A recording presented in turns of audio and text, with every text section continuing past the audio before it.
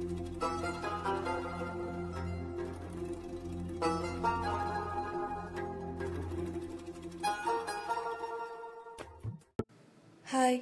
അസ്സലാമലൈക്കും. Welcome to my kitchen Shifas. ഇന്ന് ഞാൻ നിങ്ങളുമായിട്ട് ഷെയർ ചെയ്യുന്നത് വളരെ ടേസ്റ്റി ആയിട്ടുള്ള ചോക്ലേറ്റ് ചീസ് കേക്കാണ്. ഇത് നോ ബേക്കിംഗ് കേക്കാണ്, അതുപോലെ എഗ്ലെസ് ആയിട്ടുള്ളൊരു കേക്കാണ്. ശരിക്കും ഒരു പുഡിംഗ് പോലെ കഴിക്കാൻ പറ്റുന്ന വളരെ റിച്ച് ആയിട്ടുള്ള നല്ലൊരു കേക്കാണിത്.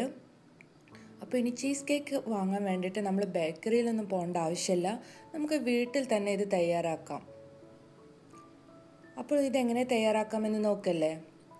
ഇതിന് വേണ്ടിയിട്ട് ആദ്യം ഞാനിവിടെ എടുത്തിട്ടുള്ളത് മാരി ബിസ്ക്കറ്റാണ്. ഇനി മാരി ബിസ്ക്കറ്റിന് പകരമായിട്ട് നമുക്ക് ഓറിയോ ബിസ്ക്കറ്റൊക്കെ എടുക്കാം. അത് ഓരോരുത്തരുടെ ഇഷ്ടമനുസരിച്ച് ഏത് ബിസ്ക്കറ്റ് വേണമെങ്കിലും എടുക്കാം. മാരി ബിസ്ക്കറ്റ് പൊതുവേ കുറച്ച് സ്വീറ്റ് കുറവായതുകൊണ്ടാണ് ഞാൻ മാരി ബിസ്ക്കറ്റ് ഇവിടെ പ്രിഫർ ചെയ്യുന്നത്. ഞാനിത് 20 ബിസ്ക്കറ്റ് ഇവിടെ എടുത്തിട്ടുണ്ട്. നമ്മൾ എടുക്കുന്ന ബേക്കിംഗ് ടിന്നിൻ്റെ അളവനുസരിച്ചാണ് ഇതിൻ്റെ അളവ് നോക്കേണ്ടത്. ഇത് നമുക്ക് നല്ല ഫൈനായിട്ടൊന്ന് പൊടിച്ചെടുക്കണം. ആദ്യം ഞാൻ 10 ബിസ്ക്കറ്റ് പൊടിച്ചെടുത്തിട്ടുണ്ട്.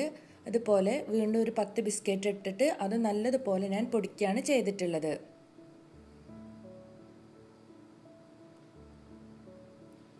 ഇപ്പോൾ ഞാൻ 20 ബിസ്ക്കറ്റ് ഇവിടെ പൊടിച്ചെടുത്തിട്ടുണ്ട്. ഈ ചീസ് കേക്ക് തയ്യാറാക്കുന്നത് ഒരു 3 സ്റ്റെപ്പായിട്ടാണ്, അതായത് 3 ലെയറാണ് ഈ കേക്കിനുള്ളത്. ഇതിൻ്റെ ഫസ്റ്റ് സ്റ്റെപ്പാണ് ഇപ്പോൾ നമ്മളിവിടെ ചെയ്തുകൊണ്ടിരിക്കുന്നത്. ഇനി അടുത്തതായിട്ട് ഈ ബിസ്ക്കറ്റിലേക്ക് ഒരു 3 ടേബിൾ സ്പൂൺ ബട്ടർ ചേർക്കണം. റൂം ടെമ്പറേച്ചറിലുള്ള ബട്ടർ തന്നെയാണ് ഞാനിവിടെ ചേർത്തിട്ടുള്ളത്.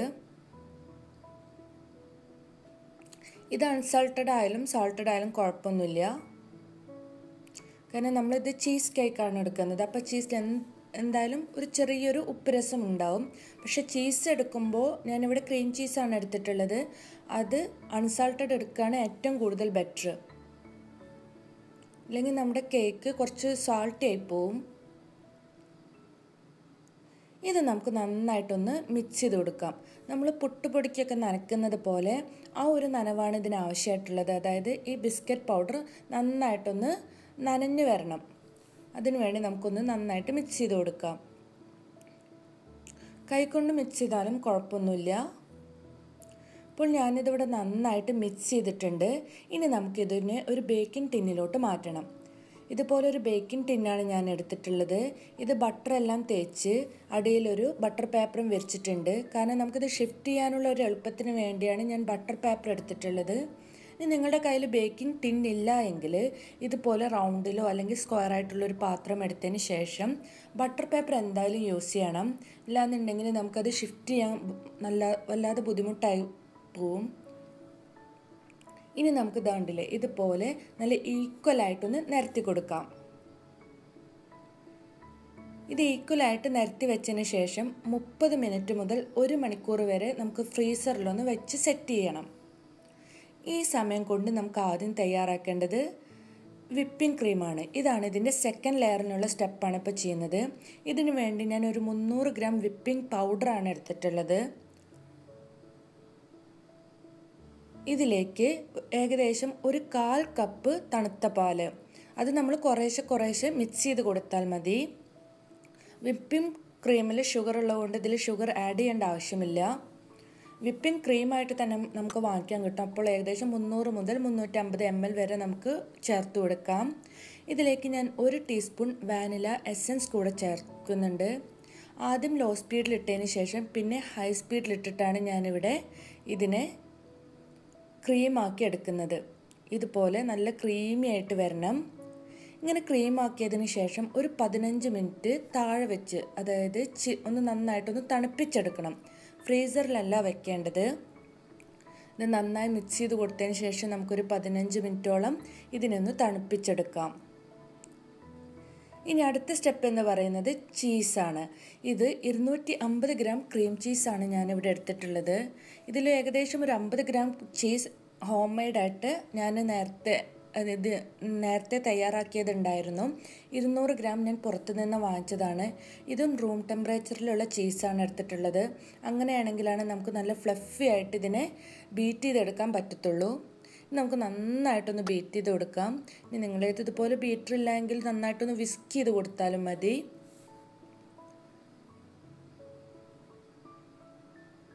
ഇതിലേക്ക് 1 ടീസ്പൂൺ വാനില എസൻസ് കൂടെ ചേർത്ത് കൊടുക്കാം. 1/2 മുതൽ 1 ടീസ്പൂൺ വരെ ചേർത്ത് കൊടുക്കാം. അടുത്തതായിട്ട് ചേർക്കേണ്ടത് ഐസിങ് ഷുഗറാണ്. ഐസിങ് ഷുഗർ ഞാനിവിടെ 1/4 കപ്പ് ചേർത്തിട്ടുണ്ട്. ഇതും ഹോം മെയ്ഡാണ്. ഐസിങ് ഷുഗർ ഉണ്ടാക്കുക എന്നുള്ളത് വളരെ ഈസിയാണ്. അത് ഞാൻ പറഞ്ഞുതരാം. ഇതിലേക്കൊരു പിഞ്ച് ഉപ്പ് കൂടെ ഞാൻ ചേർത്തിട്ടുണ്ട്. ഇത് സാൾട്ടുള്ള ക്രീം ചീസ് ആണെങ്കിൽ നിങ്ങൾ ഉപ്പ് ആഡ് ചെയ്യരുത്. അതുപോലെ തന്നെ ഐസിങ് ഷുഗർ എങ്ങനെയെന്ന് വെച്ചാൽ നമ്മൾ 1 കപ്പ് പഞ്ചസാരയ്ക്ക് 1 ടേബിൾ സ്പൂൺ കോൺ സ്റ്റാർച്ച് ഇത് മിക്സിയിൽ നന്നായിട്ട് പൊടിച്ചെടുക്കുക. ഇതാണ് ഐസിങ് ഷുഗറായിട്ട് ചേർക്കുന്നത്. ഇനി ചേർക്കേണ്ടത് ചോക്ലേറ്റ് സിറപ്പാണ്. ഞാനിവിടെ 100 ml ചോക്ലേറ്റ് സിറപ്പാണ് ഇവിടെ ചേർക്കുന്നത്. ഇനി ചോക്ലേറ്റ് സിറപ്പ് നിങ്ങളുടെ കയ്യിൽ ഇല്ല എങ്കിൽ ഡാർക്ക് ചോക്ലേറ്റിനെ വിപ്പിംഗ് ക്രീമിലോ അല്ലെങ്കിൽ ഹെവി ക്രീമിലോ മെൽറ്റ് ചെയ്തിട്ട് ചേർത്താലും മതി. ഇതിൻ്റെ അളവ് 100 ml ആണ് ഞാനിവിടെ എടുത്തിട്ടുള്ളത്. 100 മുതൽ 150 ml വരെ ചേർത്ത് കൊടുക്കാം. ഇങ്ങനെ 2 തരത്തിൽ ചേർക്കാം. ചോക്ലേറ്റ് ഡാർക്ക് ചോക്ലേറ്റ് മെൽറ്റ് ചെയ്തോ അല്ലെങ്കിൽ ഇതുപോലെ സിറപ്പോ ചേർത്ത് കൊടുക്കാം. അടുത്തതായിട്ട് കൊക്കോ പൗഡർ 1 ടേബിൾ സ്പൂൺ ഞാൻ ചേർത്തിട്ടുണ്ട്. 1 ടേബിൾ സ്പൂൺ പാൽ ഇതിൻ്റെ കൺസിസ്റ്റൻസി കറക്റ്റ് ആവുന്നതിന് വേണ്ടിയാണ് ചേർത്തിട്ടുള്ളത്. 250 ഗ്രാം ക്രീം ചീസ്, അതുപോലെ തന്നെ 1/2 ടീസ്പൂൺ വാനില എസൻസ്, 1 പിഞ്ച് ഉപ്പ്, 100 ml ചോക്ലേറ്റ് സിറപ്പ്, അതുപോലെ 1 table spoon cocoa powder, 1 table spoon milk എന്നിവ നല്ലതുപോലെ ഒന്ന് നമുക്ക് ബീറ്റ് ചെയ്തെടുക്കാം. ഇത് നമുക്ക് വിപ്പിംഗ് ക്രീമുമായിട്ടൊന്ന് മിക്സ് ചെയ്ത് കൊടുക്കാം.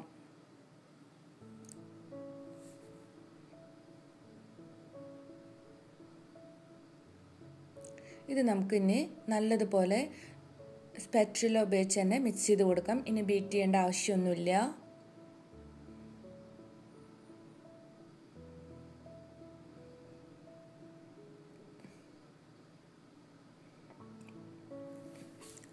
ഇപ്പോൾ ഞാനിതിവിടെ നല്ലതുപോലെ മിക്സ് ചെയ്ത് കൊടുത്തിട്ടുണ്ട്. നന്നായിട്ട് തന്നെ മിക്സ് ചെയ്ത് വരണം. ചോക്ലേറ്റും അതുപോലെ തന്നെ വിപ്പിംഗ് ക്രീമും നന്നായിട്ട് മിക്സ് ആയിട്ടുണ്ട്. ഇനി നമുക്ക് ഇപ്പോൾ ഏകദേശം 1 മണിക്കൂർ കഴിഞ്ഞിട്ടുണ്ട്. നമ്മളുടെ ഈ ചീസ് മിക്സിന് ഇതിന് മുകളിലായിട്ട്, അതായത് ബിസ്ക്കറ്റ് മിക്സിൻ്റെ ലെയറിന് മുകളിലായിട്ട് നമുക്ക് ഈക്വലായിട്ട് തന്നെ മിക്സ് ചെയ്ത് കൊടുക്കാം. ഈക്വലായിട്ട് മിക്സ് ചെയ്യാൻ നിങ്ങളെപ്പോഴും ശ്രദ്ധിക്കണം. കാരണം എന്നാലാണ് അത് നല്ല പെർഫെക്റ്റ് ആയിട്ട് കാണാനും അതുപോലെ തന്നെ കഴിക്കുമ്പോഴും ആ പെർഫെക്റ്റ് ടേസ്റ്റ് കിട്ടുകയുള്ളൂ. ഈ ചീസ് കേക്ക് എന്ന് പറയുന്നത് ഒരു 3 ലെയറായിട്ടാണ് ഞാൻ ചെയ്യുന്നത്. ഇതിൻ്റെ ഹെവി ലെയർ എന്ന് പറയുന്നത് ഈ ചീസാണ്.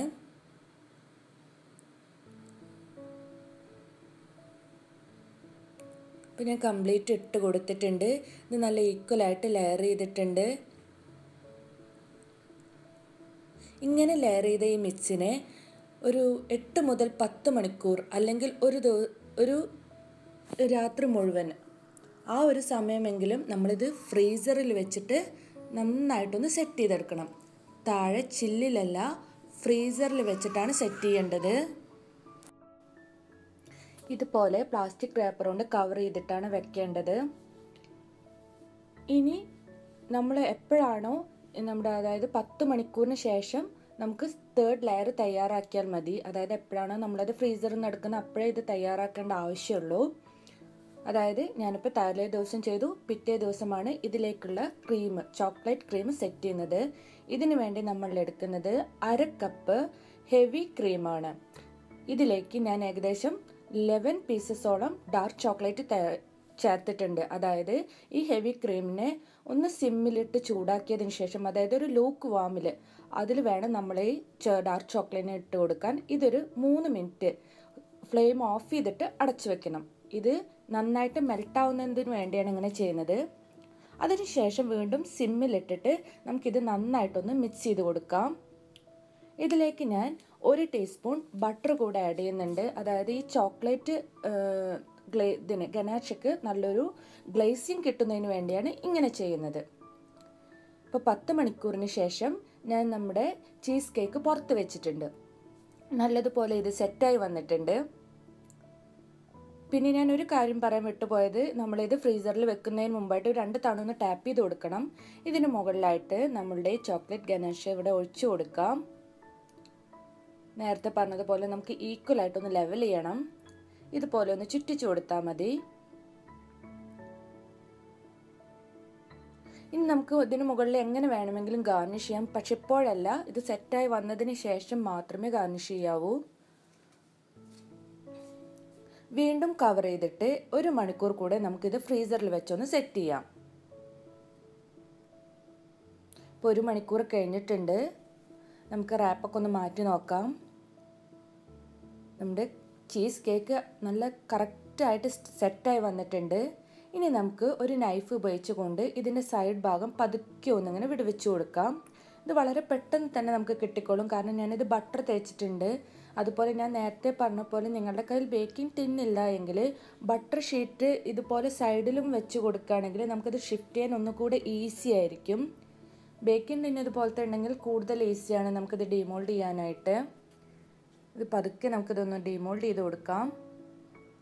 പിന്നെ നമ്മളിത് ഉപയോഗിച്ചതിന് ശേഷം ബാക്കിയുള്ളതും ഫ്രീസറിൽ തന്നെയാണ് വെക്കേണ്ടത്. അതായത് ഇത് പുറത്ത് വെച്ച് നമുക്ക് ഉപയോഗിക്കാൻ പറ്റുന്നതല്ല. നമ്മൾ ഐസ്ക്രീം പോലെ, അതായത് പുഡിംഗ് പോലെയൊക്കെ കഴിക്കുന്നതാണ്. ഫ്രീസറിലാണ് ഞാനിത് സൂക്ഷിക്കാറ്.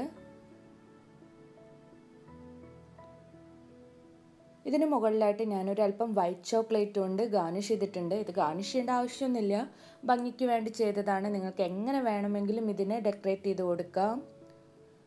നമ്മൾ ചീസ് കേക്ക് നല്ല അടിപൊളിയായിട്ട് ഇവിടെ വന്നിട്ടുണ്ട്. തീർച്ചയായിട്ടും ഇത് വളരെ ടേസ്റ്റിയാണ്. അതുപോലെ വളരെ യമ്മി ആയിട്ടുള്ളൊരു കേക്കാണ്. നമ്മൾ പുഡിംഗ് പോലെയൊക്കെ കഴിക്കാൻ പറ്റുന്ന, അല്ലെങ്കിൽ ഐസ്ക്രീം പോലെ കഴിക്കാൻ പറ്റുന്ന നല്ല ടേസ്റ്റുള്ളൊരു കേക്കാണ്. നമുക്കിത് പതുക്കെ ഒന്ന് കട്ട് ചെയ്ത് കൊടുക്കാം. ഇത് കട്ട് ചെയ്യുമ്പോൾ നമ്മുടെ നൈഫ് ഒന്ന് നനച്ചു കൊടുക്കണം. അങ്ങനെയാണെങ്കിൽ നമുക്കിത് പെട്ടെന്ന് തന്നെ കട്ട് ചെയ്യാൻ കിട്ടും. അതുപോലെ ഇതിൽ ക്രീമൊന്നും അങ്ങനെ വല്ലാതെ ഒട്ടിപ്പിടിക്കില്ല.